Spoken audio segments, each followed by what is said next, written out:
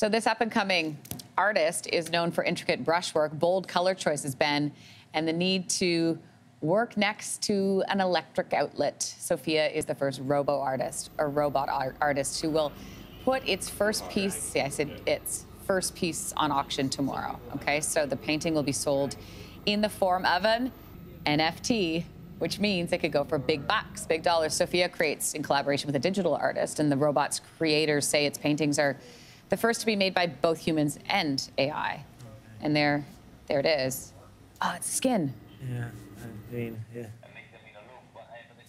So they start with art. That's how they get you. This is where you're going to go into that thing where you do, like the takeover. Of course. Right. They come at you from, like, they're hitting you from various fronts simultaneously. They're hitting you with art. Sure, that's the last place you would think that they would get you.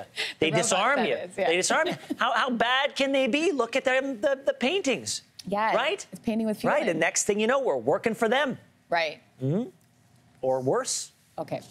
Hey, thanks for watching. If you liked this, be sure to subscribe here, or you can check out more Your Morning videos right here.